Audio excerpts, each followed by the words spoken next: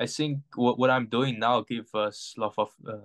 lot of confidence to the next generation who who is younger than me, and also there's also players still playing even they're 30 years old, and I also look up for what they are doing because they're maybe they have family already and they still compete with 100% on court, and this is something I think we're gonna keep it up, and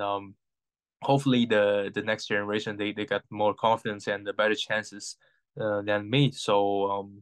they can make better result on court.